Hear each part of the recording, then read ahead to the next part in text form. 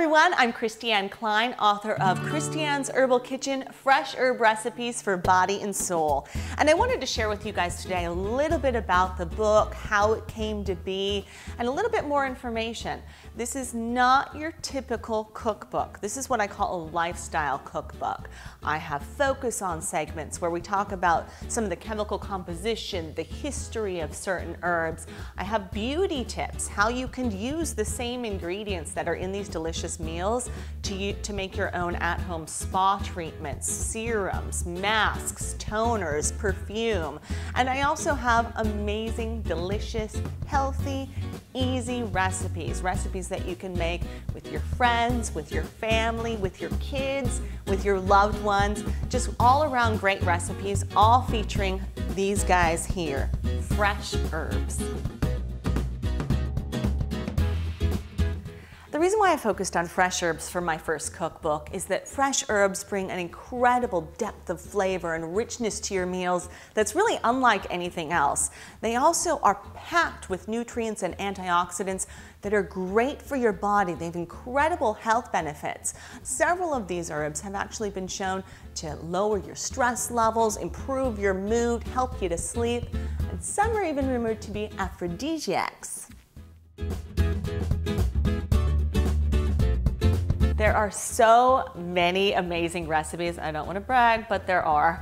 And I love so many of them. But I would have to say that my favorite recipes would probably be the herb salad with heirloom tomatoes and a white wine herb vinaigrette. It's beautiful, it's colorful, it's fresh and delicious. I also love the steak with the rosemary, thyme, cabernet peppercorn sauce. And if you don't like steak, you can easily put that on pork tenderloin as well. It's rich, it's spicy from the heat of the peppercorns, and it has such great herb flavor. The broiled salmon with mango mint jalapeno salsa. It's delicious, it's fresh, it's packed with antioxidants and nutrients, great for your skin if you're eating it. And it's also what I call the love recipe because mint and cilantro are well known to be aphrodisiacs from as far back as ancient Greece.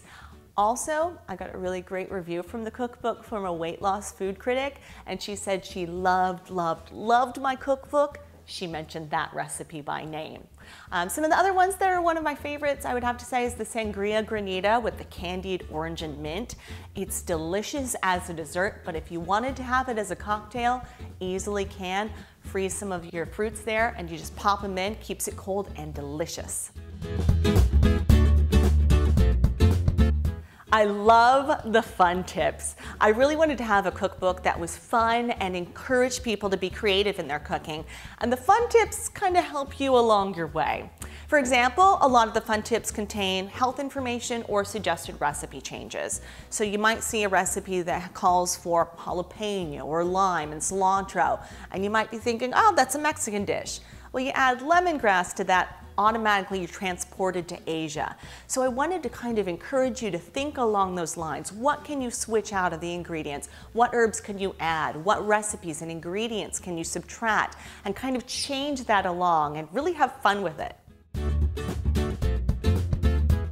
Thank you so much for spending the time with me today to learn a little bit about the book and learn a little bit about herbs too.